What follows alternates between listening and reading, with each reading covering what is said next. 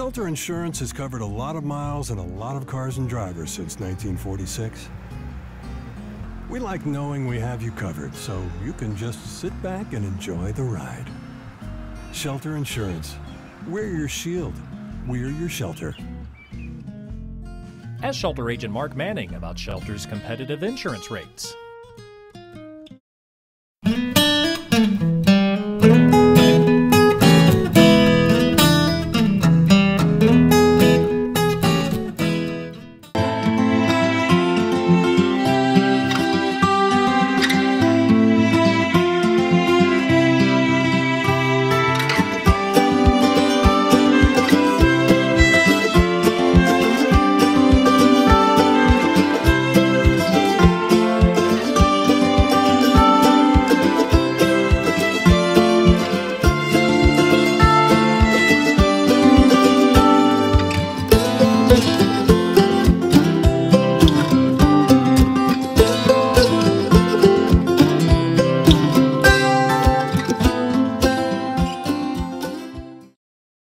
For years, the battle has raged about who has more spirit, Newport Greyhound fans or the Batesville Pioneer fans.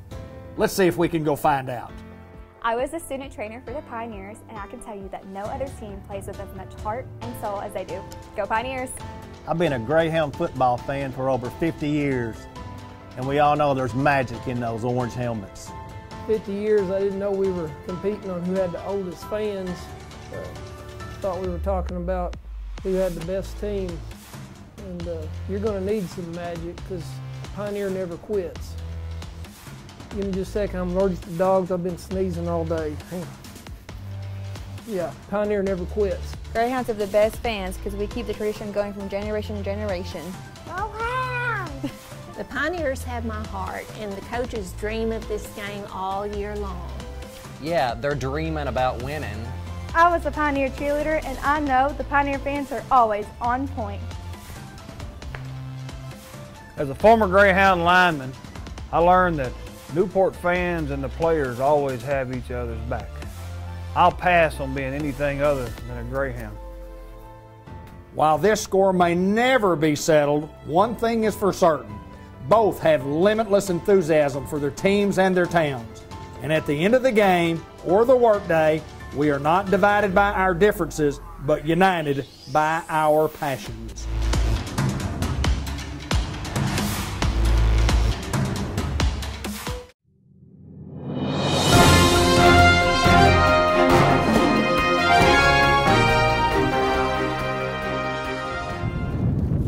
On a real breezy, cool, sunny morning, Mr. Ted Hall from White River Area Agency on Aging joins us at the Jackson County Senior Life Center. Absolutely, absolutely. Great place. How's Mr. Ted Hall? I'm good. You know, Dave, one reason we wanted to come here today, just to remind people, even though our seniors cannot go into the senior center, we have curbside service out here.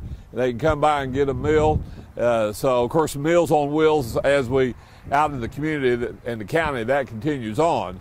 But anyway, we love our senior center. We love Jackson County, love this facility, how it's been remodeled, and we're just really proud. And they are, Dave, you wouldn't believe the number of people that we increased since we moved to this building. Right. So we're really proud of that, and we've got room for more. And what a partner Unity Health has been. Absolutely, absolutely. In fact, yeah, it's just a great deal for Newport and Jackson County, but it's a good thing for those of us that deal with senior centers. So, hey, Dave, we're in changing times right now. Yes, sir, we are. And we were talking before we come on camera today. You know, you kind of have to look at this. It is what it is, and it just shows you we're not in control, and that there is something out there that we need to look forward to. And there's hope out there, and so that's really kind of what we do. And it's interesting, David, that during this whole virus, you know, those of us that work with seniors, we're still out there plugging away. And now we take precautions. We have a protocol before our aide goes into the home, make sure that they feel good, and they take their temperature and they wash their hands and all the kind of things like that. So at this point in time, we continue to serve people, and we don't have anybody somebody with this crazy virus that we're dealing with. But that doesn't mean that it won't happen. But we're trying to make sure that we're still serving seniors and making sure that we're taking care of them. So I also talked to David that today we want to talk about the Area Agency on Aging, not just the 10 counties that we serve, but also the whole state. David, we have 7 other folks. They do similar to what we do, but we all basically take care of seniors. Right, absolutely. And I mentioned also to David that we have right now 350,000 meals are being served today throughout the state of Arkansas. Wow, that's awesome. And so that's, that just shows you really a value of what we're all about. And also we have over 100,000 people that are being served in homes, which means we're giving baths, we're cooking for them, we're cleaning their houses, and we're doing those important things that sometimes when you get older, and I understand that, we just can't do what we used to do, and that's kind of what we do. We are paid through Medicare and Medicaid, but we also have self-paid.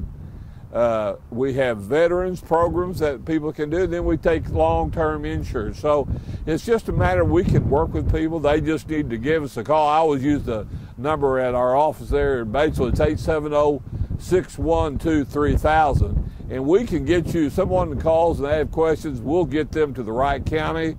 Or if there's information they need to know something about, we can help them with that too. Mr. Ted, I think sometimes we as a general public just really forget what your agency does. Yes. And how much you do for seniors. Just for example, Nanette Cooper, who yes. she walks out here and visits with us momentarily. She says, we're serving a bunch of meals. We're taking care of a bunch of people. And she said, but the most important thing, she said, the people miss coming here. She just said that. So I think we as a community and we as a society really sometimes either misunderstand or don't understand, or just really can't appreciate as much what you guys do for the seniors and for the community and for the people. I mean, it's a vital part of life for these people to have you guys. And Dave, that just goes right into the next thing that we're talking about. One of the serious problems we have with seniors right now, not just because of this virus, but the idea of the isolation issue. I'm lonely. I need somebody to talk to. Well, Meals on Wheels, I just saw the vehicle just pass right there. Those drivers, they are invaluable to us and certainly to Unity as they go out and they visit with people. And you'd be surprised how many, just in knowing those people come by, how much better they feel about things. And also it gives a hint, if that driver may come back and make a call to somebody, that somebody may need some help that nobody would recognize it wasn't for those drivers. That's exactly and it's just, we just have story after story. And so, that's the nice thing about this job, Dave. Used to, when I was superintendent of schools, I'd get a lot of calls, just stuff that it was important because it's important to those parents. Right, absolutely. But, I get lots of calls in this particular job. Is that, hey, thank you for what you do. Thank you for taking care of my folks, taking care of this person or that person. So, we're just important, and that's the reason why, David, that we need to make sure that our governor, the folks at Department of Human Services, our elected officials, just continue to support what we do. And, we try to balance what we do, but we still have to pay salaries.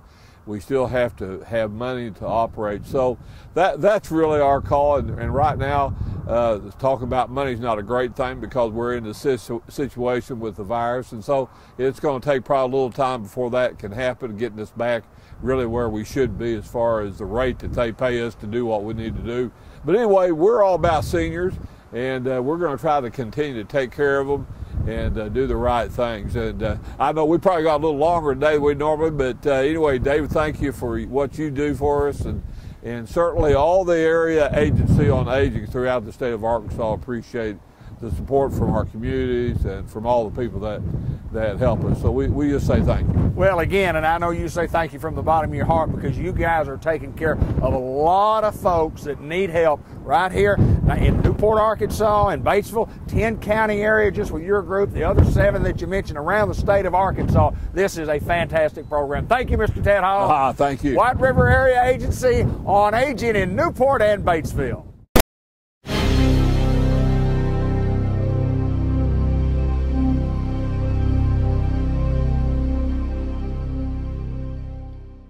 Well, and through the magic of video, it's Tara Salinas at Merchants and Planners Bank. And Tara, first of all, I want to make sure it's okay that we record here on Skype. Yes, absolutely.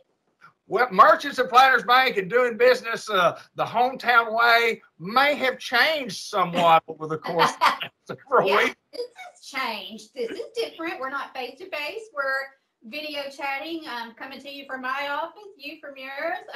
Wearing pants and everything. Hope you are too. Yeah. It's a lot of fun. You and I both technologically challenged to get this thing on to make it work. And yeah, we're not going to tell everybody how long it took us to make this happen. But hey, it's an opportunity to learn new things. And, you know, again, it is different. We're doing things in a way we didn't anticipate. But we're learning a lot, and so there's a lot of good things coming from it. So first and foremost, want to tell everyone we miss you. We miss seeing your faces. You know, about the end of March, I think we closed the lobbies off just to limit contact and limit exposure. We didn't want to do it, but we felt it was necessary for the safety of everyone. And so we have been working with everyone through our drive-thrus and on the phone. And a lot of people have adapted our digital or online banking platforms. And so, like I said, we've really used this as an opportunity to learn how to do things, the same old things in new ways. So first and foremost, thank you to everyone, to all of our customers who have been so patient and so adaptable. A huge thank you to our staff, because they really, you know, they show up and they get ready, they put their gloves on and they work hard all day. And like I said, they've been very great and adaptable too. And they've also continued to, you know, as much as possible, keep that community bank feel and that personal feel. And so I'm just proud of all of them and thankful to work with such a great group. Well, it's a little bit different because of the banking and the banking services that we still have. I mean, we still provide all the services that we do. It's just that we're not, it's walking in and doing banking has changed for the time being. For the time being, yeah. And like I said, we do, you know, we're fortunate to be able to offer a lot of online services. So, you know, if you have a NetTeller online bank account, you can really, you know, do most of your business from the comforts of your living room. You can log in and check your balance. You can transfer money. If you need to make a loan payment, you could transfer money over to your loan account and make that payment without, you know, having to, you know, leave the comforts of your home. You can pay your bills online. We have a bill pay tab that will allow you to set up all of your bills for each month, and just go in there and, you know, it automatically drafts. You can tell it when to. You have a lot of control over it. And then we also have our person-to-person payment feature, which I've been using a lot lately. It's, you know, just like PayPal. You send money to your friends and to your family or to charitable organizations. You know, I paid church with it. So you just, you download it with our app and you put someone's information in and you set them up as a payee and send them money whenever you want. Oh. Once they're in there and it's fast and easy and it's free. So, you know, and it's from your bank instead of party vendor. So anyway, a lot of good services. We have a page on our website that will address pretty much any of the questions or issues that anyone would have and kind of take you through how to do everything. So if you have questions, look at our website or give us a call and we can walk you through anything. But yeah, our online banking and our mobile app, they're great resources right now and they're being very heavily used. Okay, what's the website? What number should we call? Okay, so you can log on to www.mnp.bank or mnpbank.com, or just Google MNP Bank. Sure. And you can call us here at 870-523-3601. This is our home base, and that's our home base number, and we can get you wherever you need to go from there. We also, for the people that are not online, you know, we realize that's not everyone's cup of tea. And so we do have a telephone banking hotline. Yeah. You'll have to call into us and we can set you up on it. But this will allow you to call in and check your account and see what transactions have gone through, you know, see if you've gotten any deposits. It'll be especially helpful for people that are waiting for their stimulus checks to arrive. You can call day or night anytime and see what's in your account. So that's a great option as well. And like I said, they could just call into us and we can set them up and walk them through it. Well, I do know this, that, you know, our hometown bank doing what we have to do to take care of all of our customers and our clients. And you guys are just simply awesome. What you're doing it's just like finding out a new way to do interviews. And I mean, here we are, Tara Salinas and David Black Skyping, and we're not in our 20s. I'm certainly not in my 20s. You're in your late 20s, and I'm early 60s. Just a little bit out of it. I appreciate you taking time to join us, and I know you guys are doing all you can do to make everybody safe. We are. We, like I said, we appreciate you. We appreciate our customers so much. You know, we appreciate our staff, like I said, and a side note to just the great appreciation for everyone here. You know, our lending staff they've been working around the clock with all of the SBA offerings. They want to do everything they can to help our small businesses because they're so vital and so important to our communities. And we understand this. And so, you know, just kudos to them for giving everything they have and being here, like sleeping here, you know, nights and weekends to take care of the customers. So they've been amazing. So big thanks to them. Tara Salinas at Merchant Suppliers Bank, our hometown bank in Newport, Arkansas. We thank you, girl. Thank you. You see success like the Loch Ness. I see the challenge and I say, man, I got this. But I'm picking at the problems and probably making it worse. I'm patching up the weakness before they hit that first. They want to get the riches, but they don't want to work. That laziness is basically a curse. And I just want it more, so I get it. I'm not playing, I'm not stopping. Your hurt feelings are not close to my problems. Get that money, and stay journey, don't call me lucky. This once again is Marty Bain Brown at Farmers Tire Mart, where the rubber meets the road, and we're on beautiful Highway 367, 167, Malcolm Avenue. We're in Newport, Arkansas. Been there a long while, haven't we? Absolutely. I believe Mom and Dad's in their 28th year. Wow, that is absolutely fantastic. 28 years of taking care of folks in Newport, Jackson County, and surrounding areas. And one thing that we want to talk about today, Marty, is it's that time of year. It's springtime, and people are going on trips, and they need to have their automobiles checked out. And we have a wide variety of things that we do for an automobile. Let's talk about some of those things that we do to get your automobile ready for these trips that we're going to take. Right. We, you know, maintenance is the best money on a vehicle that you will ever spend. You know, because it costs a little bit to maintain instead of costing thousands of dollars to repair later on. No doubt. Oil changes, change your spark plugs and wires. You know, flush your coolant system, flush your transmission, clean your injectors, your fuel injectors. Sure. You know, there's so much carbon in the fuel now, it builds up. And it causes your vehicle to be a little bit sluggish. So we want to clean those. We do a lot of things here. You mentioned the oil changes, which people, you know, would normally, you know, so really get the oil change, but then there's a lot of things other than that you don't think about, and even in preparation, suspension work, or just checking out a suspension. And when we do an oil change, we're going to check a lot of things. That's right. That's right. We are going to check a lot of things. We're going to check all your fluids. We're going to check your belt. We're going to check you know, to make sure everything's tight under the front end. We're going to check your tires. Even if you're just getting an oil change, we're going to set your pressures and make sure everything's good. One thing about, you know, you mentioned checking the pressure of tires, and you ought to do it more often than just when you get an oil change, because tire pressures can do one of a couple of things. Number one, if you have low pressure, I mean, or extremely high pressure, you're getting extra wear and tear on your tire. And the other thing, it affects gas mileage. Absolutely, it affects gas mileage. People don't realize that. You know, when the weather gets cool, you know, the air contracts and you lose air pressure.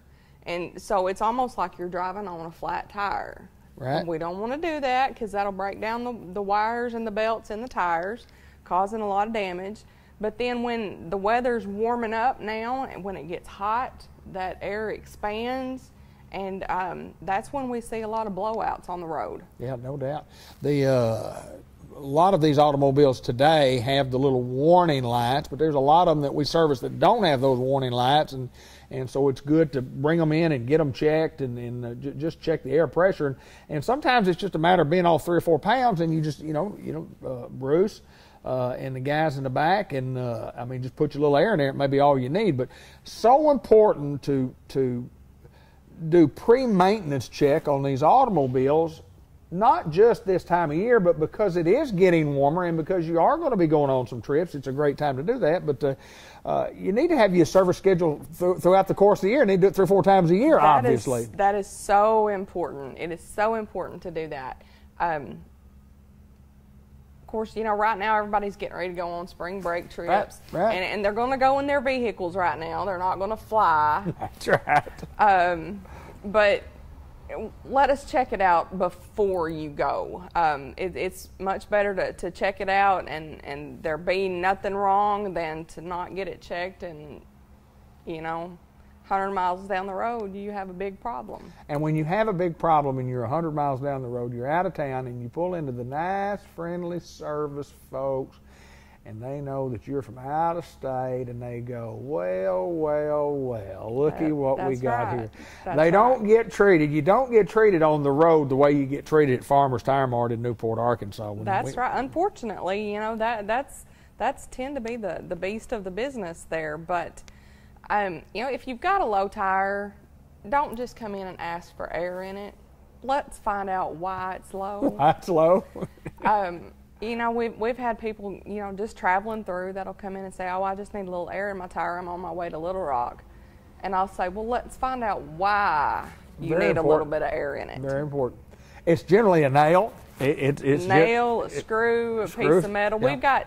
We've got so many scrap iron haulers around here right now because we've got the steel mill. They haul out there and stuff falls off those trucks Absolutely. all the time. Yeah. It's amazing. We do a lot of brake work. We do front brake work. We do rear brake work, and that's another thing. And when an old car starts making a little funny noise, if you don't know what that little funny noise is, we recommend you to come let us check that funny noise out. Let Bruce drive it. If you know exactly when it does it and where it does it, take a ride with him and say, look, this is when it happens, this is where it happens, and point it out to him.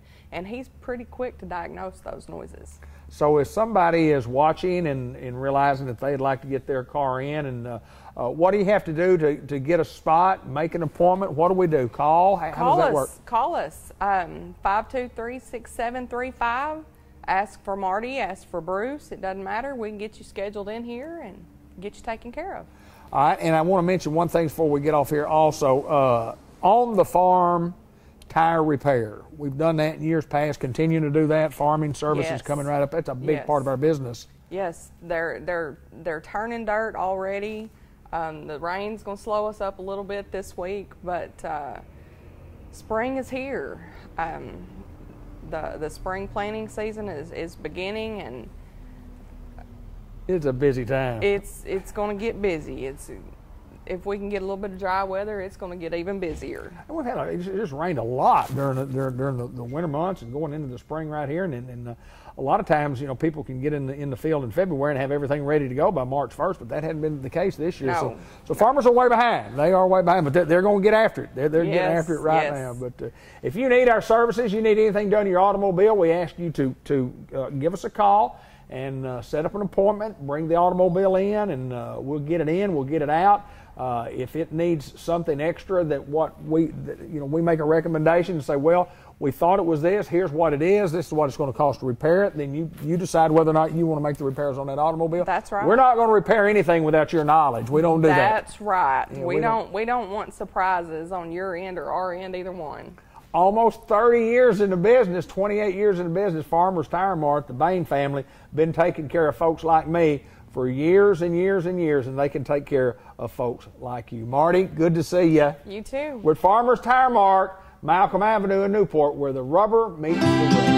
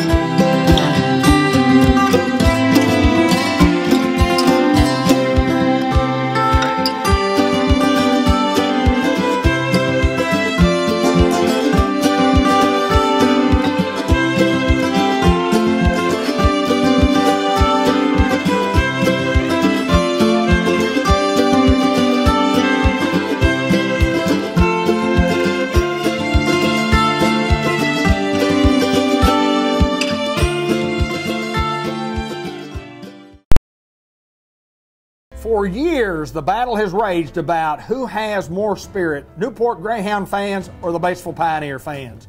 Let's see if we can go find out. I was a student trainer for the Pioneers, and I can tell you that no other team plays with as much heart and soul as they do. Go Pioneers! I've been a Greyhound football fan for over 50 years, and we all know there's magic in those orange helmets. 50 years, I didn't know we were competing on who had the oldest fans. Thought we were talking about who had the best team, and you're going to need some magic because Pioneer never quits. Give me just a second, I'm allergic to dogs. I've been sneezing all day. Hang on. Yeah, Pioneer never quits. Greyhounds have the best fans because we keep the tradition going from generation to generation. The Pioneers have my heart, and the coaches dream of this game all year long. Yeah, they're dreaming about winning. I was a Pioneer cheerleader, and I know the Pioneer fans are always on point.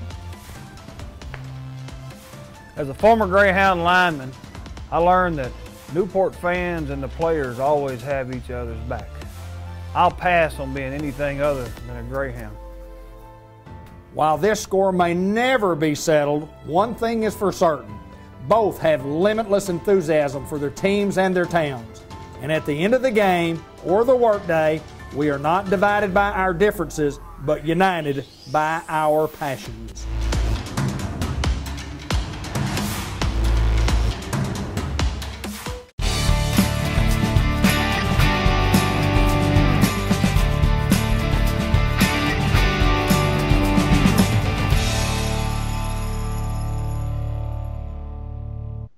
Well, welcome to another edition of the Newport Economic Development Commission report with Executive Director John Chadwell via Skype. You know, this is our second one, John, and we're getting good at this. We at least figured out how to get it started and get it stopped last time. Maybe we can be as efficient this time. Yeah, we just have a hard time figuring out where to look, so it looks like we're looking at the camera rather than looking down at our phone or something. But, you know, this goes on long enough, we may be experts. Yeah, well, and, you know, when it comes out a lot different than what we actually see on our screens, and we come out side by side, and I don't know if you're over there, and I don't know if you're over there, but I know that you're right there. So I guess if I'm looking right at my camera, we're going to be okay. But we got some things that we want to talk about. IT apprentice school you're talking about. Tell us some information. Give us the scoop about what's coming to Newport, Arkansas. Well, this is something we're really, really, really excited about, and we're getting started on. We've entered an agreement with the Arkansas Center for Data Sciences, and they'll be teaming up with the Newport Economic Development Commission and ASU Newport to create a internet or information technology apprenticeship training school in downtown Newport. It's pretty interesting. They have one in downtown Little Rock. They have one up in northwest Arkansas, so this will be the one in northeast Arkansas.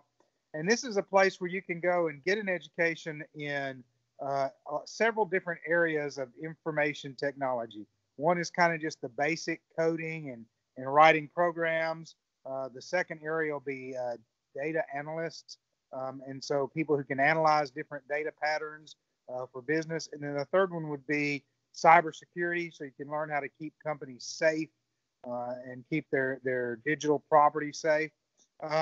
But this isn't like a school. So, you know, in most schools, you pay to go to school, and then you hope at the end you're going to get a job, you know, in the field that you got.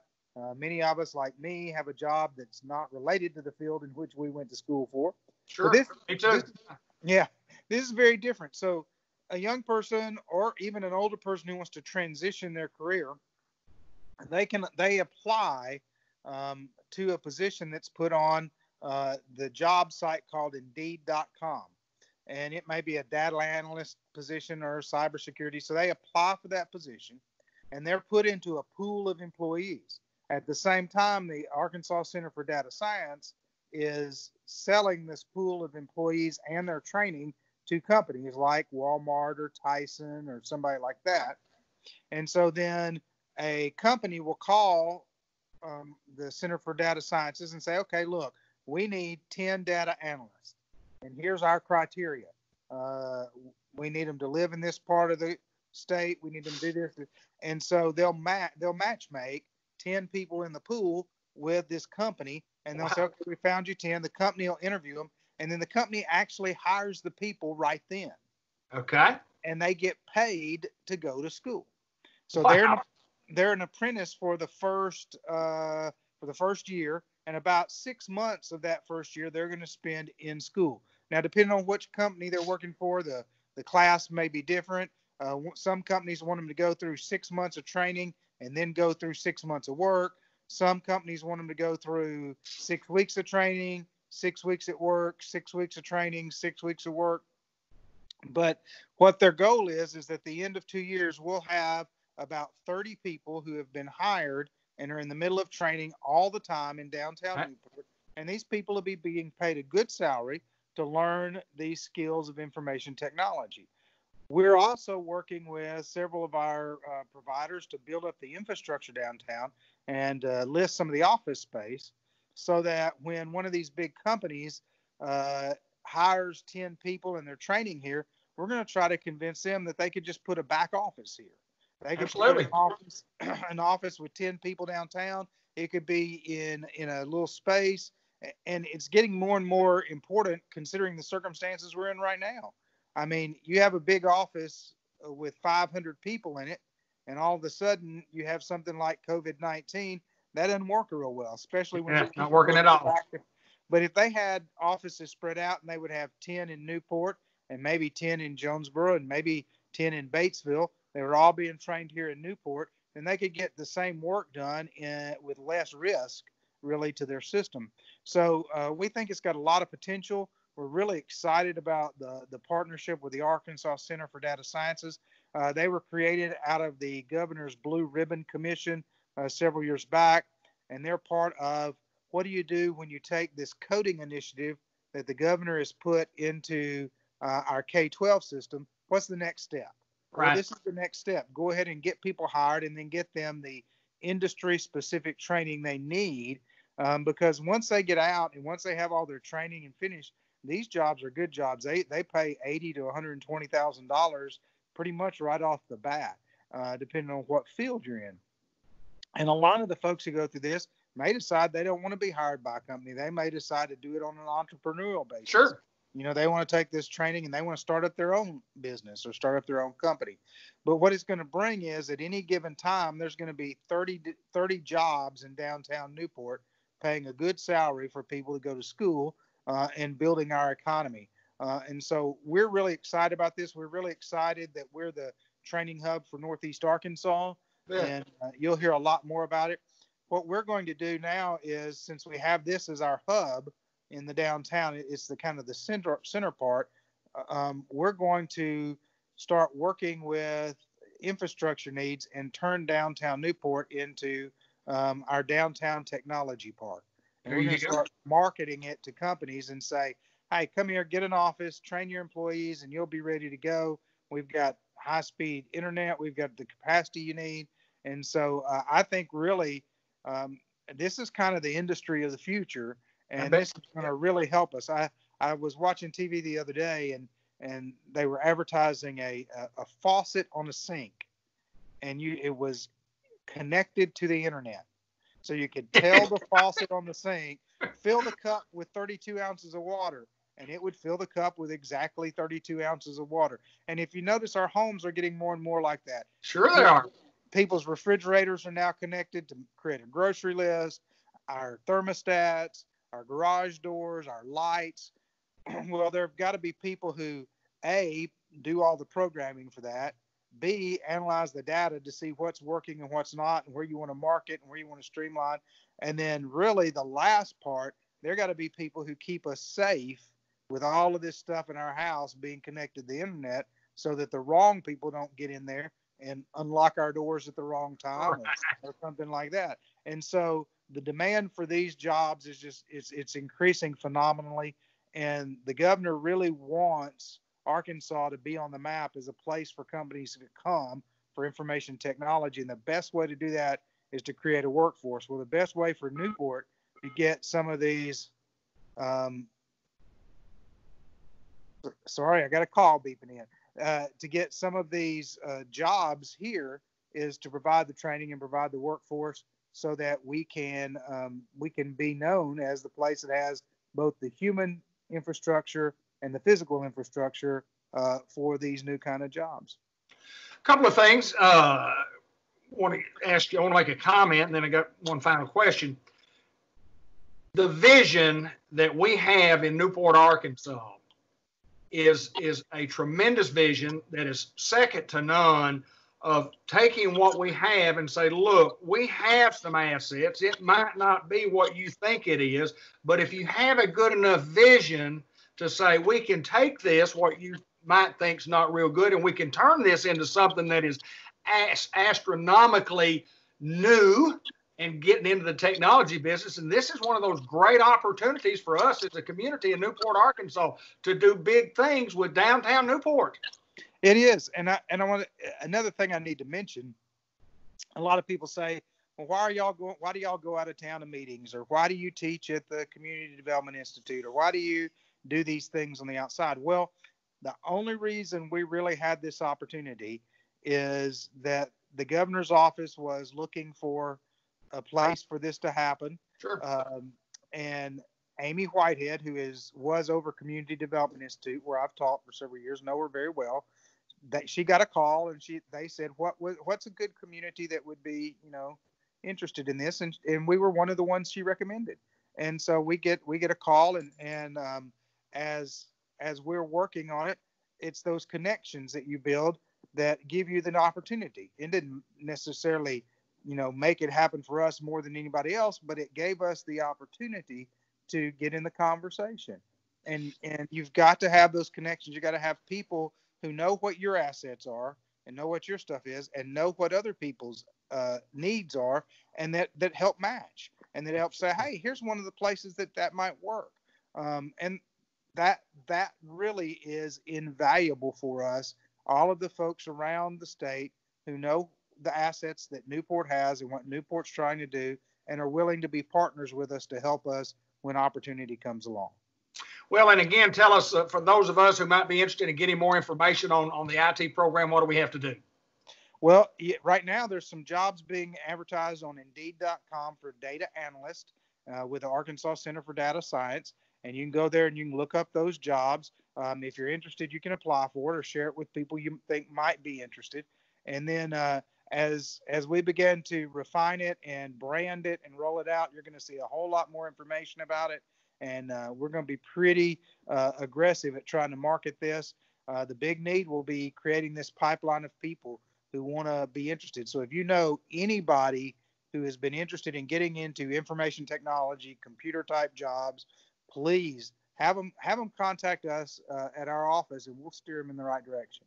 Hey, no doubt, it's good stuff, John Chadwell, and as always, it's my pleasure to get to visit with you. And I'll certainly be glad when we can really sit down and on the couch and talk side by side, because I miss seeing people, and I know you do as well. But it's great stuff for NEDC in Newport, Arkansas. Thank you, my friend.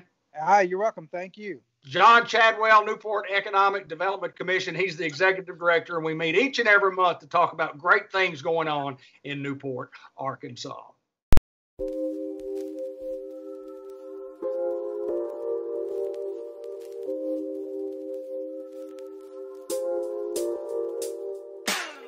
I invented Pro Boards about 3 years ago, and now it's come to the forefront because of the crisis that we have here in this country and all over the world. With the board, you can take it anywhere, you can get outside, you can get away from people, you can do all the training that you need. Any exercise, any place, anytime, you can knock it out. You have black bands, red bands, yellow bands, you have handles, straight bars, sliders, door attachment. You can do any exercise that you can put your mind to and get creative with. So we're really excited to bring this thing to everybody in the world.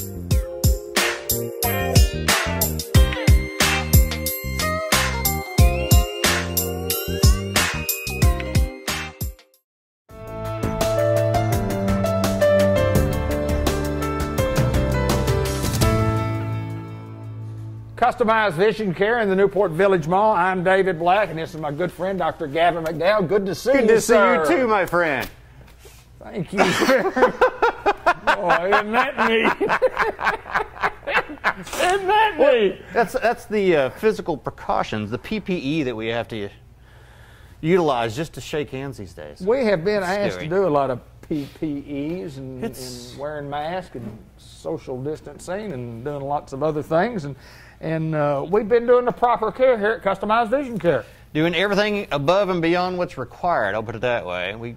We're required to have special masks and use gloves during certain things that we do with patients. Of course, we had strict sanitation protocols before this all started. Now, basically, we just had to double everything we've done, and sometimes triple. But I mean, yeah, thankfully, our world has not changed a whole bunch. Right, absolutely. So. Absolutely. When you talk about changing, I mean, people's eyes and eye problems, I mean, those continue to exist. Yeah, they didn't stop. They didn't stop. Even whenever, for a good 2 months, we were effectively shut down by the CDC, doing nothing but emergency care and urgent care. And basically, it was like our last visit we had. My job was to keep people out of the emergency room and out of their PCP's office. So that time's finally passed. We're actually able to get back to doing what we're doing and addressing. I can't tell you, it was so odd. During that time when we were only supposed to be doing urgent care, the number of patients who come in or call in wanting to have vision exams done. Absolutely. And, that's primarily what we do. And I had to tell them no. It's so odd that, what you do, you can't do. Yeah, I can't do. It was frustrating, it was so easy as someone who we were effectively shut down for 2 months to be spiteful against other industries. It could be like the hardware stores and stuff like that. But realistically, I mean, it was nothing more than I just wanted to be that guy. I wanted to be, serving my patients and such, and actually working for a change instead of doing all the honeydew jobs around the house that exist. I never knew there were that many. Well, if you really look at what happened and what has continued to happen and the growth as we, quote, open up in the phases, you look at when you went, there were some stores that you could go to that were pretty crowded. Very and didn't crowded. have masks and didn't have oh, you can still find that today. That's the scary thing. You can still find it today. So how does somebody draw the line on that? Where do we get you can't and you can and what's essentially what's not? I mean, that's some political stuff. And, well, here's about the most middle of the road way I can make it. If you don't mind A, catching it, or B, spreading it, do as you wish. But Right. don't blame anybody else whenever you catch it or spread it. There you go.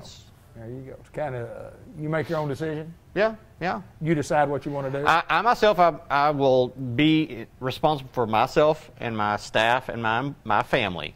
I want to wear a mask when I'm out all the time. I want to use gloves when it's appropriate to use gloves. And by the way, all y'all wearing gloves to Walmart and all that, your gloves are dirty now, so you're serving no purpose other than just dirtying the gloves. I don't get it. Well, you make a good example about that, this glove. We shake hands. After we shake hands with the glove no longer serves a purpose. Dirty. It's not like I can shake your hand and touch that doorknob and wipe the floor and go clean a toilet and my gloves still clean. That's right. It doesn't work like they're not magic gloves. Oh, it's been a different world. But the good news is that we're back to seeing patients. Yes, we are back to routine care, and like I said, thankfully with the new what's the expected protocols that go above what our normal protocols were, didn't change what we did much at all. Anyway, so new things are the masks. It was kind of funny. I had a patient come in today, and just a name about town. I mean, someone who has a recognizable name. And I said, it's finally nice to put half of a face with the name. But realistically, we have masks that we have to wear full time now. Our cleaning protocols are, like I said, a little bit more than they were. Maybe we were over cleaning before. I don't know. But I felt safe with what we were doing. But now we're just going a little bit above and beyond that now. So our world really hasn't changed. So yeah, I mean, we effectively can do anything that we used to do before this whole craziness began. So I do want to ask you this because I respect your opinion. Really? I saw a guy on television. I'm surprised too. A little. I can edit this out, I like it. Somebody asked the question to a gentleman the other night. He said, when do we get back to the normal? And he said, we'll never have the normal that we used to have. Yeah. And I go, well, sure we will. Won't we? Well, we'll get, it's my opinion, and opinions are what they're worth. We'll get close. Okay. Once a vaccine and a reliable treatment come through, but the problem with viruses is that they, just like with the flu vaccine, Sure. you get a flu vaccine yearly, and that's for most strains of flu. So there may be new strains of this coronavirus come out that affect us in different ways, Right. that the treatments we are studying and researching now may prove to be very effective, that down the road may not. So I think really the biggest thing is no one knows, and that's the biggest problem that everybody has: the uncertainty of everything, Right. not knowing Absolutely. when some semblance of normalcy is coming about again or whatnot. But it's I think we can get close to normal, but yeah, I think there's going to be a long-term Life hangover changes. I from mean, this. there's lots of things that we have to adapt to as we go, and going back to normal in a landline telephone without a cell phone, and then all of a sudden we have a cell phone, and that will we ever get back to normal? No, we're not going to get back to having landlines as our number one way of communication on a device. Exactly. That's Exactly. a phone. So anyway, but from a healthcare standpoint, it's unfortunate for anybody to have to go through this, but it's around the world, and I think the United States has done very, very well, and certainly Arkansas has done tremendously well, and then in Jackson County has been more than exceptional. Yes. Been more. I do want to say this, that I've touched my mask about 37 consistently. times. I've noticed. Yeah. And that's not good. No, it's not. That's not good to It's take your not. hands. But anyway. So basically, I mean, but you have to understand though, masks are supposed to be almost like the gloves, almost, in the sense that once they're worn, they're considered dirty from then on out. So if you go to touching it, just realize you're now contaminated outside of your mask as well as your hand.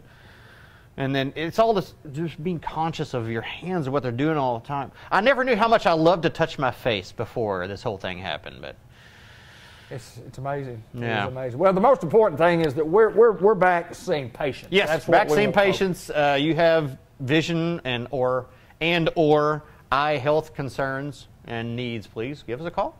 Happy to get you right in here. 870-523 and a bunch of threes after that. But I will say this. Some of the protocols have changed. If you're going to come in, we can't really do walk-in. So give us a call when you get here. We'll direct you in. Yeah, and we got our temperature taken, and you got some sanitary stuff for our hands, and that's part of the quote. There go on the mask. I'm going to take you out for a lie bath right after we're done with this. Do I have to do it? Well, sir, it's my pleasure to get to see you again. You as well. As always. And got to prepare for the handshake. Yes, sir. As always, to come to Customized Vision Care and to get all the care that anybody could possibly need. Throw it away. There you go. He's Dr. Gavin McDowell. I'm not. Everybody have a great day. Thank you, my friend. Thank you. For years, the battle has raged about who has more spirit, Newport Greyhound fans or the Batesville Pioneer fans. Let's see if we can go find out. I was a student trainer for the Pioneers, and I can tell you that no other team plays with as much heart and soul as they do. Go Pioneers! I've been a Greyhound football fan for over 50 years, and we all know there's magic in those orange helmets. 50 years, I didn't know we were competing on who had the oldest fans. Thought we were talking about who had the best team. And you're going to need some magic because Pioneer never quits. Give me just a second. I'm allergic to dogs. I've been sneezing all day.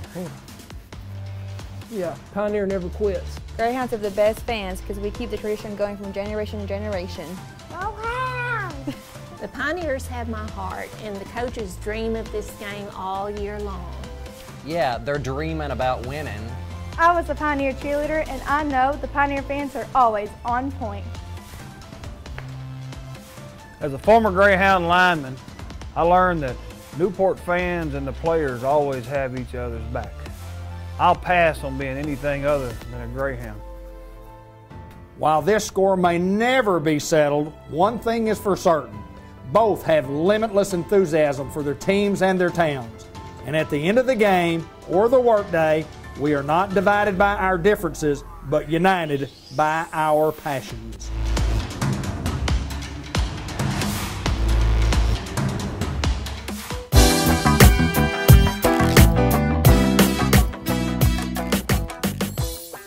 Hello everybody and welcome to the May edition of the Farmer Supply Association Agriculture Report. I'm Randy Klepechka, agronomist with Farmer Supply Association. Well, we're taping on May 11th and I really need my coat on out here. It's pretty cold out here and kind of unseasonably cool for May 11th, and May 12th, tomorrow's supposed to be even colder with rain, so we're kind of dealing with some unusual weather. But what's new about that? That's kind of the norm anymore, is dealing with unusual weather. So we're in the midst of another 1 to 2 day planting run. That kind of seems to be the story for the spring of 2020. You know, gotten a lot of rain, and we'll get maybe a day or two where farmers are busy trying to get everything done. You know, our store and everybody else's store will be the same way. People wanting stuff done that day, and you just can't get to everybody because it's just, there's so much having to be done on one day. So we're doing the best we can.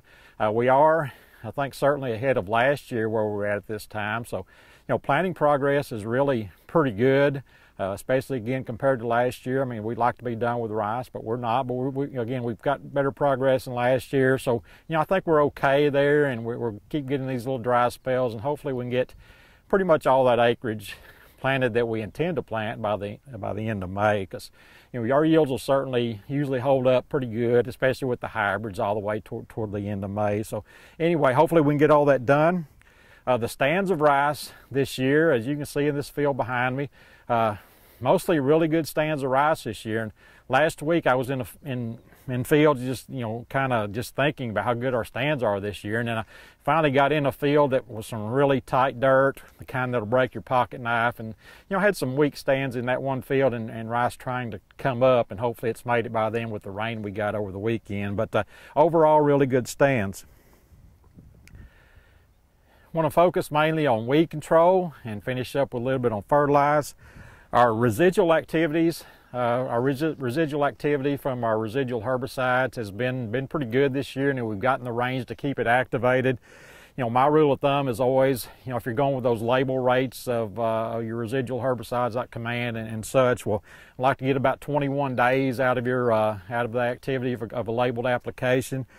You want to get something overlapped before that 21 days is up, and you usually want to push it a little more than that, but you want to get something out there before that first residual herbicide gives out and runs out, so you don't get any grass coming up between that time. But again, about my rule of thumb, kind of, you want to get 21 days.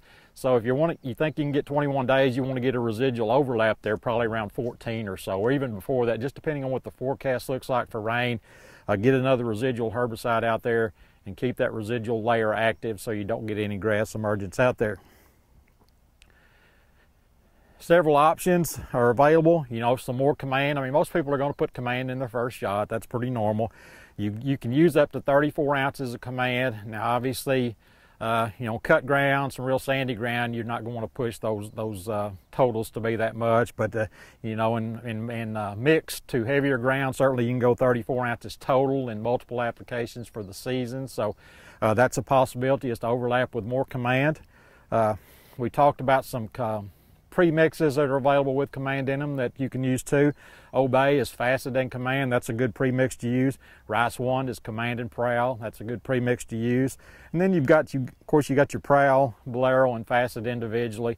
Any kind of combination of any of these is fine. Just get something out there and get it activated, and if you'll do that, you should have pretty good grass control. Generally, what we're seeing out there this year is good grass control for the most part, especially, you know, with that first application, with the rains we've had, and again, hopefully you've got something overlapped out there before that first one ran out, and we'll keep getting that good grass control. Once you start getting escapes out there, if you're you know, your pre-emerge, your residuals play out, you want to get you're going to have to start thinking about some post-emerge grass control out there once they play out and you have some escapes. So if you get to that point, hopefully your pre-emerges will hold out and you won't have to worry about that. But if you do have escapes out there, then we've got several options. My first go-to is generally Rice Star, the full label rate of 24 ounces of Rice Star. The good thing about Rice Star, it's good on about all of our kinds of grasses. Barnyard, Springletop, Signal grass, all of them. So that's a good thing about Rice Star. That's kind of my go-to. You really like good moisture for Rice Star, preferably muddy for it to work well. Some other options out there include Regiment. It's strictly a barnyard grass as far as grasses go, and you need 4-leaf rice before you put Regiment out there. So that's one I use quite a bit if barnyard grass is my only grass out there. Facet, especially if broadleaf signal grass is your main weed out there. I love to watch Facet work on broadleaf signal grass. It's very active on broadleaf signal grass, so that's kind of my go-to with broadleaf signal grass a lot of times. Propanil still has a place. You know, we've got a lot of propanil resistant barnyard grass out there. I sent 10 samples off last fall, and 5 of them were resistant to propanil. I figured it would be more than that, but 5 of them were. So, you know, we got to watch that, but it still has activity on some of the other grasses. So, you know, propanil, Rice Bow is a good choice right there. Rice Bow is a pre-mix of propanil and Bolero, so Rice Bow is a real good option there that has propanil in it.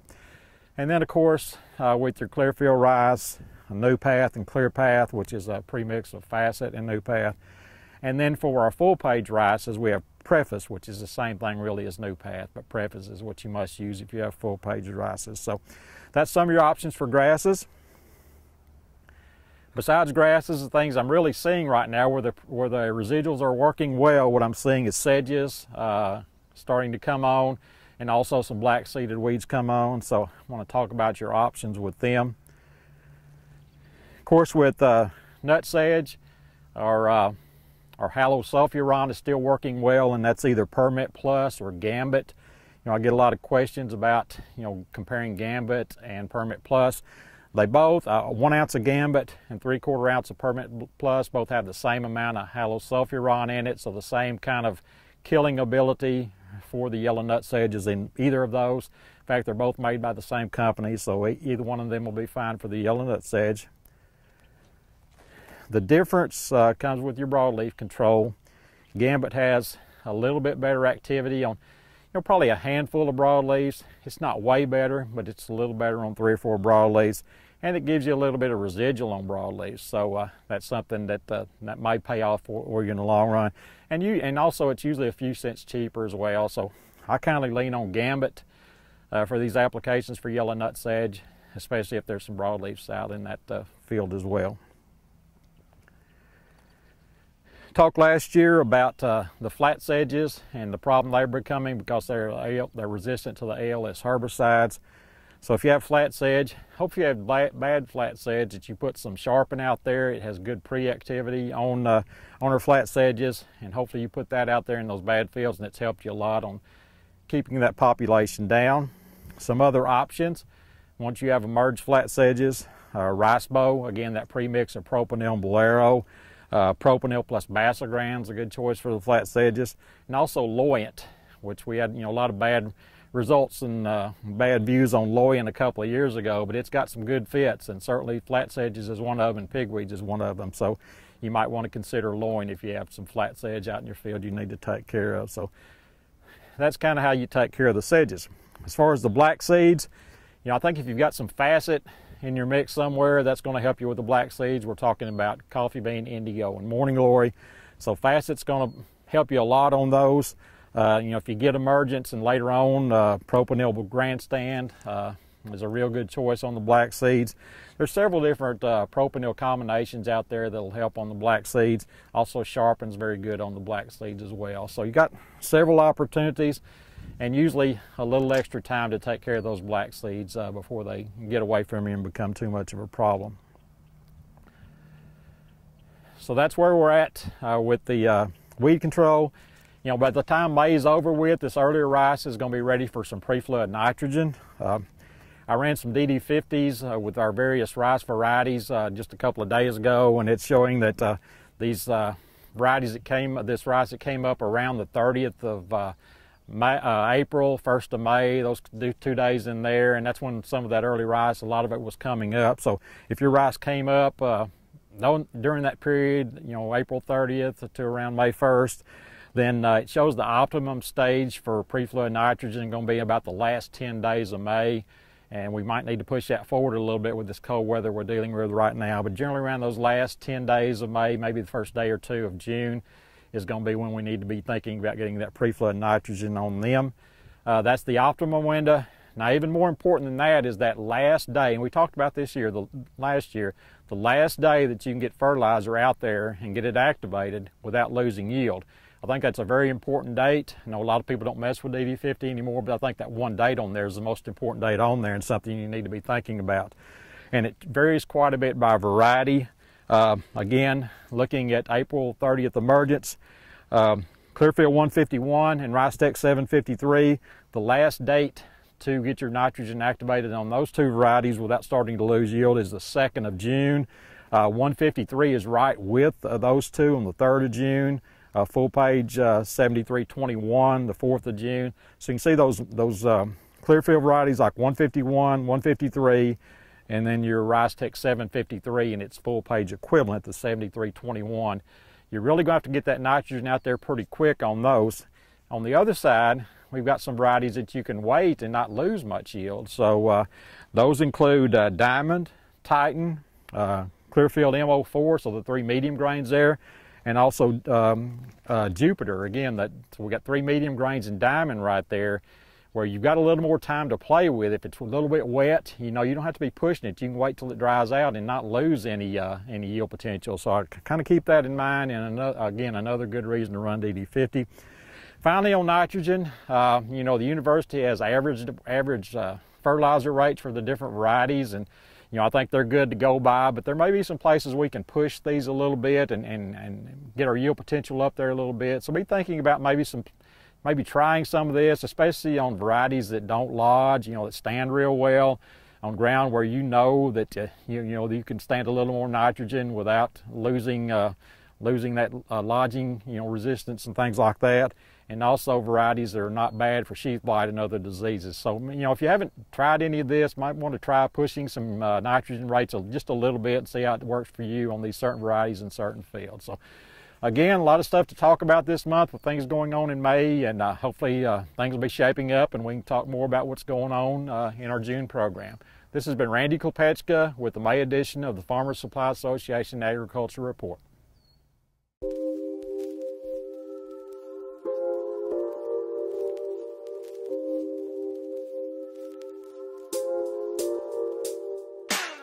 I invented Pro Boards about 3 years ago, and now it's come to the forefront because of the crisis that we have here in this country and all over the world.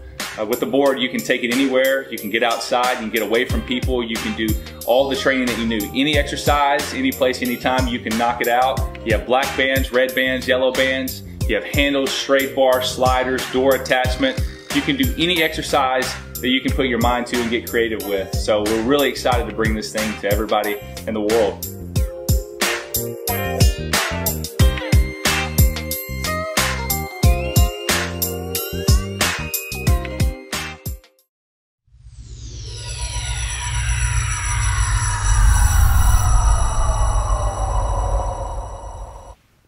Unity Health, Harris Medical Center in Newport, visiting with Melanie McCarty about behavioral health, and certainly important at this time with the pandemic going on throughout the United States. But welcome back to the program, and tell us a little bit about behavioral health.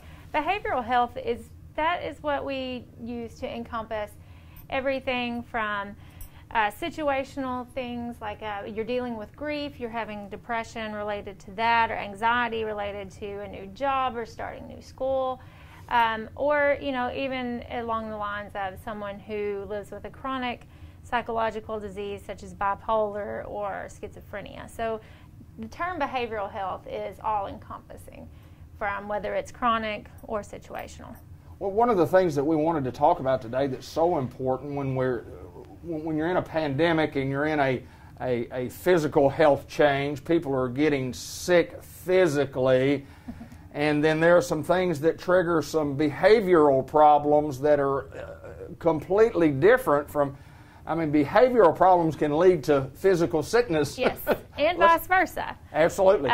We have lots of evidence to support that people who live with chronic pain are at higher risk for depression, anxiety. So really want to stress right now, Unity, we're here with you. We're all going through this hard time together. With everything going on with COVID-19, we're living in some unprecedented times, and in all honesty, it's a traumatic situation. Every time we turn on the TV, we're seeing something horrific, even though it's several states away. Here in Arkansas, we're very fortunate that we haven't had to deal with that at the same level. Sure. But the uncertainty is hard for all of us. So what we want to do is just remind the community that we do have resources. We have put together a hotline. It's available Monday through Friday, 8 to 5, and it's for the community. It's for associates, people working, those essential workers, the folks who are keeping the grocery stores open, the folks who are keeping those trucks on the road. You can call that. It's 501-380-CARE, and that is for people who are dealing with depression, anxiety, fear related to the outcome of COVID-19. When you're in a home setting, which is kind of different now, you've got kids that are not in school, you've got parents that are not at work, and you have parents seeing children more than they would normally see them, and maybe having caretakers, taking care of our most vulnerable people. Mm-hmm. What are some of the signs that we might look for that might trigger us to think, well, there may be a problem here that I need to call? So that is a good point. We do see a lot of people who maybe were acting as caretaker towards their elderly loved one. Things that you may be seeing now that maybe you weren't seeing as much of is, forgetting new or recent information. If you have a loved one that asks the same question over and over, frequently repeats themselves because they're not remembering what was said 5 or 10 minutes ago, that's a good sign. Some of the difficulty doing familiar tasks, that's usually a big warning sign. For instance, a good example, Grandma always made this fantastic lasagna you look forward to going to Grandma's every Sunday. Now you're seeing Grandma's forgetting to, she didn't put the noodles in, and last Sunday she forgot to add the cheese. Just those simple tasks that were part of their routine, they're forgetting those small details. Getting confused about place and time. I think we all do that to some degree, but when it becomes a chronic, consistent problem, that's going to be a warning sign. You see worse judgment, impulsive behavior, things that are uncharacteristic, changes in personality. Say before, maybe your mother or your elder was just real sweet, calm, and now they're just snapping at you and seeming to do things just to irritate you, that they've had that change in their personality. That's a warning sign. So with those signs, the first thing you would want to do is contact our outpatient provider here, and that's our Clarity Health and Wellness Clinic. And in response to the COVID epidemic, what we've done is now we have access to a lot more telehealth. So at this point in time, you can actually contact your provider and talk to a professional without ever leaving your home. Okay. So that's an option. If you have access to a smartphone, to a laptop, you can use the telehealth options. And then, of course, if you're the caretaker, there's some things that you need to do to be taking care of yourself, because unfortunately that cognitive memory impairment, that disease affects everyone differently. Everyone's journey is a little bit different, and it's often the caretaker who has to adjust.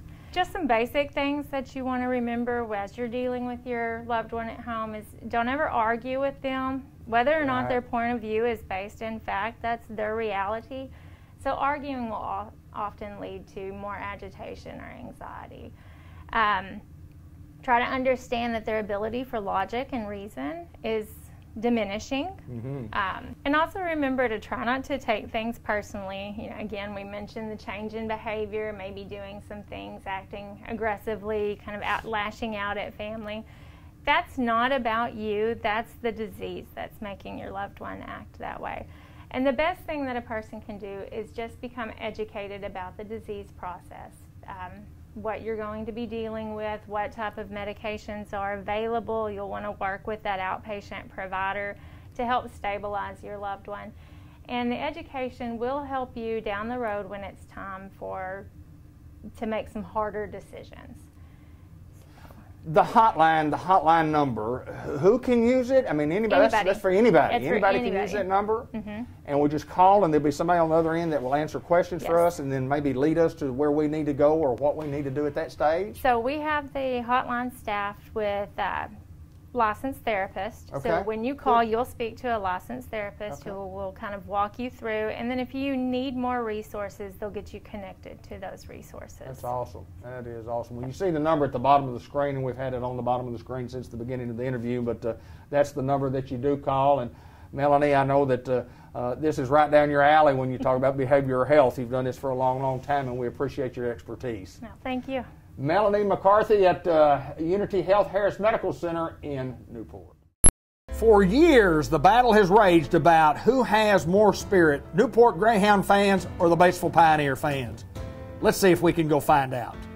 I was a student trainer for the Pioneers, and I can tell you that no other team plays with as much heart and soul as they do. Go Pioneers! I've been a Greyhound football fan for over 50 years, and we all know there's magic in those orange helmets. 50 years, I didn't know we were competing on who had the oldest fans. Thought we were talking about who had the best team. And you're going to need some magic because Pioneer never quits. Give me just a second, I'm allergic to dogs. I've been sneezing all day. Hang on. Yeah, Pioneer never quits. Greyhounds have the best fans because we keep the tradition going from generation to generation. The Pioneers have my heart, and the coaches dream of this game all year long. Yeah, they're dreaming about winning. I was a Pioneer cheerleader, and I know the Pioneer fans are always on point. As a former Greyhound lineman, I learned that Newport fans and the players always have each other's back. I'll pass on being anything other than a Greyhound. While this score may never be settled, one thing is for certain. Both have limitless enthusiasm for their teams and their towns. And at the end of the game or the workday, we are not divided by our differences, but united by our passions.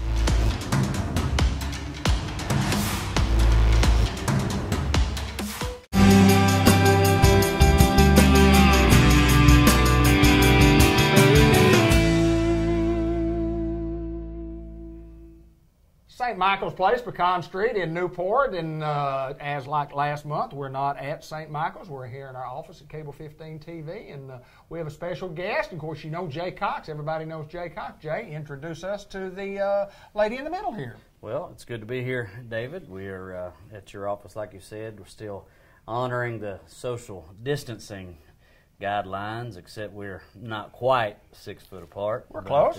We're close. But we're doing the best we can. That's right. You know, and, small room we're in.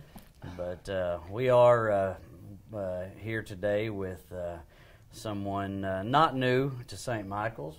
She's actually been on film with us before, and but she is graduating to a new position. Oh, good girl. Stepping up in the world. This is Rhiannon Comer, and she is our new Director of Nursing. We call her the DON for short, and that's what most people commonly call it. But Director of Nursing, Rhiannon Comer, and she's no stranger to long-term care, and she has quite a few accomplishments in the nursing world. And I'm not going to begin to try to name all of her certifications, as she's been in nursing a long time. But we want to welcome Rhiannon Comer to her new position as Director of Nursing. Well, congratulations, and I know it's always a challenge, but it's also rewarding when you get the responsibility of something new and upgraded. But kind of tell us, first of all, remind folks a little bit about you. Tell us a little bit about you, and then we'll get into talking about the Director of Nursing part. Okay, well, my name's Rhiannon Comer. I'm from Missouri. I know I had to be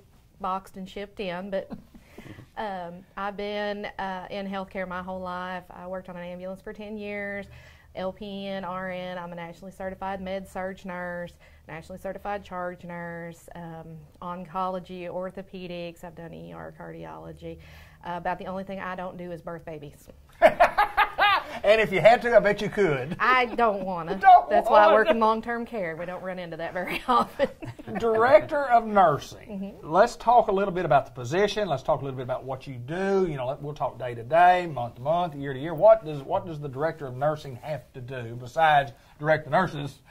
We make sure that the residents all receive the care that they need for everything, not just their body, but their spirit, their soul, their mind, what all's going on with them from day to day, and let the residents know that we're there. You know, if there's something going on with them, you know, especially right now with this COVID going on, we're doing a lot of emotional support nursing. Been able to keep everybody healthy, blessed to keep everyone safe. It's just dealing with them not seeing their families and keeping them. As you get older, you know, you don't eat as much, you don't drink as much, you lose your sense of smell, so you don't want as much nutrition. So, you know, keeping it fun, keeping it happy in the house, reminding them to eat, reminding, you know, getting people out and doing stuff with a 6 foot distance, but still keeping them engaged in life. Well, it's different. I mean, it's different that the, you know, family's not there. Family's not there. So the nursing side of it has to become a little bit more, even more family oriented than it's ever been before, because that's the only family these folks are getting to see. How does that kind of work? I mean, especially your job with having to train and teach, and obviously you have a great staff to work with. Well, Jay and I have both said many times that this is a work of heart. You know, if your heart's not in long-term care, then you don't need to be. We all take time. I talk to my nurses and my CNAs and remind them that these folks are only seeing us now. You know, we have some people whose family would come spend 2-3 hours with them a day, and now they're just seeing us. So, you know, you take that time, what used to be, you know, a 30-minute med pass is now going to take you half the morning while you're still meeting your parameters, because you got to stop and talk to them and, you know, find out what's going on with them and just really, you know, be there for them. So to me, it seems like it would make the job a lot more difficult from a nursing standpoint to have to do those extra things. But those are the things that you have to do beyond the call of duty in a time when things aren't just real normal. And it's not real normal for anybody in America, but especially at a nursing home. And, you know, I'm blessed with great nurses that's their every day. I mean, they'll stop and talk to these residents, but it's the ones that we're getting to the point now that people are really starting to regress. We've got a tougher and a pine knot generation that's helping us. I mean, they've been through it all. They've done it. But we're getting into third month, second month, third month, and we're really starting to feel it and really starting to see it. Well, I can see a lot of change, or feel. I know that there will be a lot of change. Of course, I haven't been in there because I'm not allowed in there. But Jay, I mean, changes, and Rhiannon talks about. I mean, there's some difficulty in trying to do what you do, but there's no doubt we are doing it at a standard that's second to none. Well, at St. Michael's Place, obviously, and not just St. Michael's, but any nursing home, this field is one of the most highly regulated industries that's out there, and one of the big talks among healthcare is that long-term care is one of the second most highly in the industry, next to even a nuclear power plant. Wow. That's the talk in the trainings that we get. And so when you take that much regulation, then you add on all of this that's coming down now, because we're all going through something we've never been through before. So you add that much more regulation. This is brand new training, for us, for leadership. It's brand new training for the nurses, the CNAs, the kitchen staff. I mean, everything that we've always done, we've had to improvise. So, we've had to learn it as we go, but we've had to implement new ways of doing things almost overnight. Right. And there were times that every day, as we listened to the governor, comes on at 1:30 every day, and the CDC there were days that new regulations were changing every day. Right. So as soon as we would, send out the word, this is what we have to do, it's Gotta almost change. like the next day, as the numbers were changing in the state, now the numbers are going down. Right. It's like we've reached our peak in Arkansas and things are going down. But as the numbers were climbing there for a little bit, it's like the regulation was changing almost daily. Because obviously in long-term care, the elders are the most vulnerable. Mm-hmm. And so our regulations were even tougher, it seemed like. And so, we were having to make changes. So putting a lot of extra stress on the staff, putting a lot of extra stress on the residents, and some of them, with their disease process, they just don't understand. So trying, not just implementing these changes, but also trying to help them understand. And it, being trained as a nurse, being trained as a CNA, being trained, in the kitchen, or whatever your job is in the building. If you're on staff in our building, when a resident asks you a question, your job is to stop and see to that resident. Right. I may not be a nurse, but if a resident tells me I'm hurting, my job right then is to stop and see to that need. Now, that may be out of my field of expertise, but at that moment, my job is to see to that resident. So whether it's to go get help or answer that question or deal with that need. And so, when we're dealing with a whole new ballpark of issues and things going on, everyone has had to adapt to the changes that's going on. So, part of Rhiannon's job, part of my job as being in leadership is trying to help our staff be able to adapt, also to be able to pass that knowledge down to the residents in a way that they can understand. On top of that, they're wondering how come my family's not coming? Right, absolutely. And so we're trying to do our best to keep them occupied and keep them busy and come up with new activities that will allow them to stay 6 foot apart and even spaced out as much as they can. So it's been a challenge, but a challenge that I think that is many times as I've been in that building and what I have seen over the years that I have been in there every month, that our staff has continually gotten better and better and better. And you see that with the residents. You see, I see that as I'm an outsider. I don't have anybody out there. I'm there once a month, and then what I see in that one time a month has always been top-notch care and taking care of the residents. And I don't know that anybody does it any better than you guys. I mean, it's awesome what you guys do. It's an awesome responsibility. And taking care of, you said, the most vulnerable people that we have. You know, we've been fortunate at Newport that our numbers have not, in Newport and Jackson County, our numbers haven't been real high, and that's a big plus for all of us, no doubt. Right. Final thoughts on today, ladies and gentlemen? Final thoughts? I want to say thank you to my families, my resident families. I've got friends, of course, you know, nurses, no nurses, no nurses. But I've got people that are DONs and ADONs in other states, and their family members, bless them, they don't mean to, but they're just making it really hard for them to meet the guidelines. And we've been blessed with great family. They've really worked with us. They've done pretty much everything we've asked them to do without hesitation, you know, anything to keep their loved ones safe. So that's what I appreciate. It's made my first week on the job a whole lot easier, and I appreciate that too. Final thought, Jay Cox. The crappie are biting. They're down there by that one tree. Yes, sir. They're close, and it's that tree I've been looking for a long time. Down by that one tree. Last time I asked Jay, I said, "Where are you catching those crappie?" And he showed me. He said, "They're right here, right there in the lip." Right there. You know, he'll drop me off the home before y'all go fishing, all right? I guarantee you. I guarantee. Right there by that tree. So good to see y'all, and again, what a great job that you guys do at St. Michael's Place. Thank y'all, Rhiannon. Thank you, Jay. Appreciate you being here.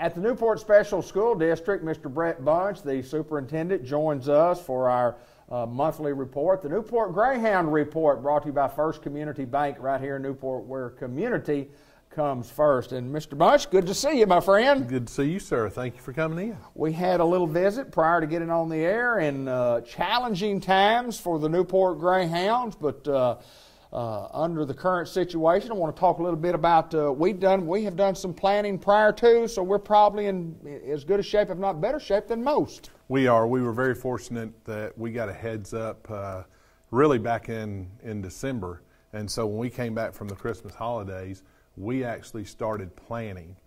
We didn't know what would take place, how it would take place, but we wanted to have something ready to go in case we did have to shut down or stop teaching, and it came to fruition. But we were very fortunate, and a lot of that credit goes to my IT director, Joey McKnight. Right. He came and visited with me, and we sat down, and then of course all of my administrators, we got together and put together a plan. Well, we're having education as we speak. They say the schools are closed. Well, we're really not closed. We just don't have people at the school. But kind of tell how all that works, what all we're doing. Well, we plan to get all of our AMI work out. You know, we're very fortunate that we're Apple School. We're a one-to-one in most cases. We do still have to print some packets and get out to some kids. But being able to utilize that technology and understand the challenges that kids are going to go through, we're sending out our work weekly, and then our teachers are available each day to answer questions if kids have them or if parents have them, because a lot of parents are home right now. And I can tell you, I think that we're going to come back with a greater respect for teaching. Yes, it's a challenge, but at the same time, we're sad because our kids aren't here. Teachers love to have those kids in front of them. That's what their passion is, and so we planned for that. Then we looked at how are we going to make sure we can successfully feed our kids, and so we put together that plan. We wanted to make sure that we could get information out to all of our kids, no matter how far out in the country they were, or in the community itself. And so we ordered some mobile Wi-Fi equipment and have that in, and we're working to set up even more areas for people to, in case we did get shut down from being able to drive out into the community, where they could actually go to, download the work, and then they would still have all that available. I know I visited with John Chadwell, the executive director of NEDC, and he has a little program going where if you could get on their parking lot right there, then and call them, you can call and get the Wi-Fi number, and you can do your work right there. I mean, it's just offering a great service to our community for our kids here in the school. It is, and the great thing is they don't even have to stay there to do their work. All they do is pull in, they get it downloaded on their system, and they can go home and work on it over the week. So really, our technology has allowed us to somewhat be ahead of the game. And then for us to be able to feed all of our kids. We are so fortunate to have Aramark. Carolyn Bain runs that program, does an outstanding job. Her people, I want to also recognize Calvin Heisler and his bus drivers. Need to recognize Richard O'Neill and our maintenance crews for all the cleaning and sanitizing that they're doing. Along with Justin Wilkins, who is over custodian. So all of those key individuals that normally are behind the scenes in a school system are what really make it run. We have a lot of challenges looking forward, and the challenges aren't just for this school year. Tell us about those. Well, we know that by the time we get back in school, because it's been closed for the remainder of this year, even AMI work is not going to be the same as having a teacher in that classroom in front of those kids. So there are going to be gaps. There are going to be deficits that we have to fill. And what we're doing as a district is I met with my administrative staff. We put together a plan. We're planning on how to fill those gaps when we return. We also had originally planned a summer program for our elementary kids that is a reading program. We are going to hope that we can get that in this summer. We may have to abbreviate it, we may have to change it, but this is a fluid situation we're living in. And with that, we have to be adaptable, we have to make changes as they come along, and that's what we're doing. Well, I know that you drive through the school, and this was a planned day, and we filmed on Good Friday, and it was kind of a ghost town to go through, just to think, but it was a planned day like that. You still have teachers come. I do. We have our teachers scheduled, and it's. I'll give you an example over on the high school side. Like Monday is math day, Tuesday is our English teachers come in, Wednesday our science teachers. So we split them up so that we can meet the requirements of the state. They're all spread out in separate areas, so we are trying to make it as normal as possible. We don't have kids on campus, but they can still reach them via technology. They can talk to them through emails, and a lot of kids are calling to get things answered. So we are still in touch with our students.